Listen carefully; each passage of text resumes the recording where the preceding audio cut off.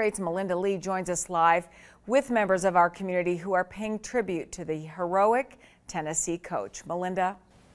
Stella, death doesn't end the incredible impact that this legendary coach has on the world of athletics and on working women worldwide. So I spoke with two local ladies inspired by Pat Summitt, a woman who knew no limits, rose to any challenge, and taught generations of girls that we can achieve. So here's how we remember Pat Summitt.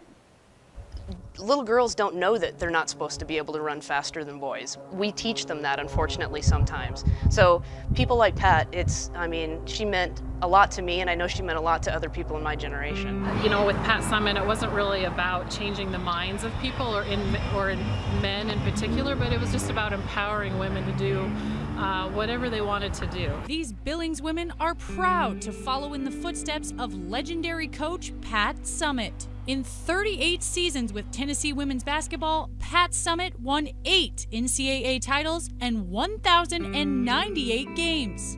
Gosh, as early as I can remember, I knew who Pat Summitt was in the 80s and 90s, and absolutely she's a coach who I think any little girl who loved basketball had a dream of playing for a coach someday like Pat Summitt. But even stronger than her stats is the message she sent to women on her roster and around the world. I think that one of the biggest takeaways that I took from her coaching was that she knew that she was building strong female players, but what she knew she was really doing was building strong female to go out into the workplace, that she had 4 years with them and that they would go on and she made them successful in anything they wanted to do in life. Swanson now serves as the sole female on the Billings Airport fire staff. People like Pat, again, inspired an entire generation of not just players, but everyone that watched her. Meanwhile, Montague stands tall as Montana State University Billings athletic director. Pat Summitt shattered glass ceilings for women, maybe not just in sports, but in all professions. I mean, she showed that anybody can take the reins of a program or maybe a business or anything.